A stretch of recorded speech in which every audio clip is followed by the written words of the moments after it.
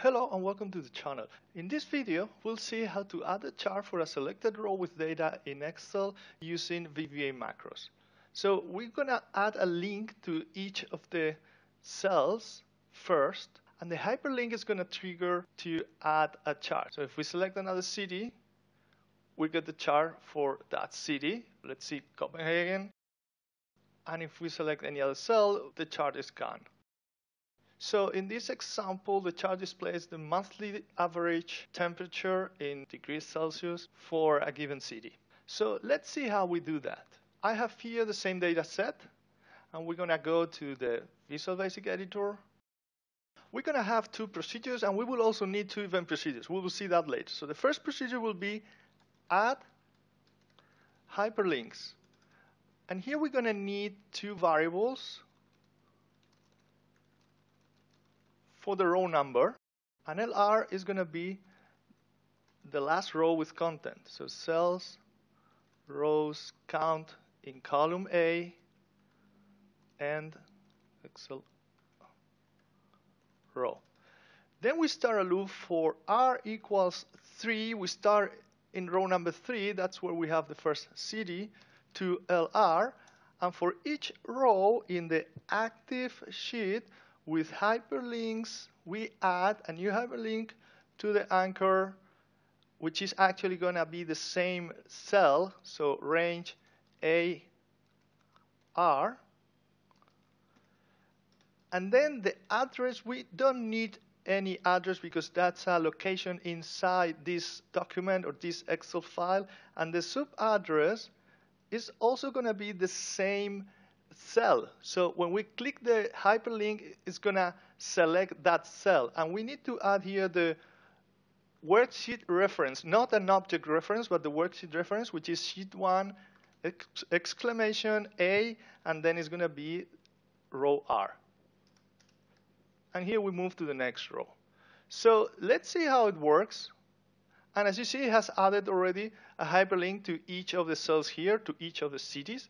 Now, when we click the hyperlink, we want to show a chart. So that's going to happen in the second procedure. And we're going to call that show chart.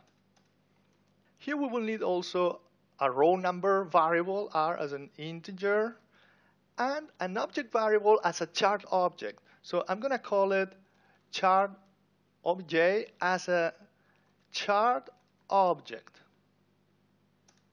Then we set R as the active cell.row, and we add an embedded chart to the worksheet assigned to the variable chart object. So that's with the active sheet chart objects.add, and we need to specify the position of the chart. So it's going to be 250 points from the left and 100 points from the top. And the chart is going to be 450 wide and let's say 250 high. And you can change that to whatever you want, to whatever it fits your resolution or wherever you want to put it. Now with chart object.chart, we're going to set the chart type. So the chart type, and the chart type, I'm going to have a simple, we have here the list of chart types, and I'm going to have a simple line chart. Then we're going to set the source data to source, which is a range between column B for January and row R up to column M for December, which is the last column in the data that we want to display, and row R.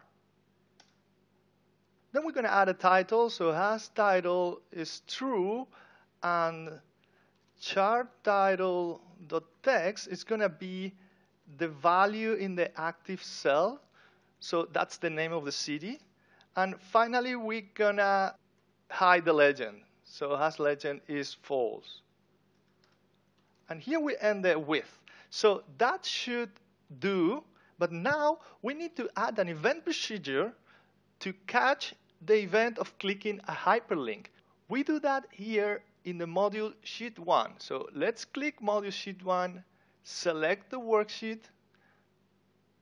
By default, we get the selection change which we are also going to use actually. So before we go to the hyperlink, let me add some code here.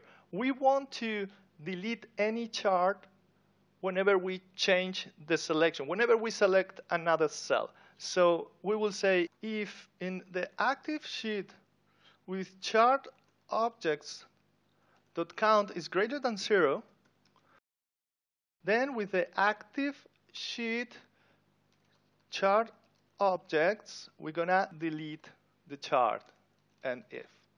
And now we add another event procedure, which is follow hyperlink, that will trigger when we click a hyperlink. And when we click the hyperlink, we want to show the chart.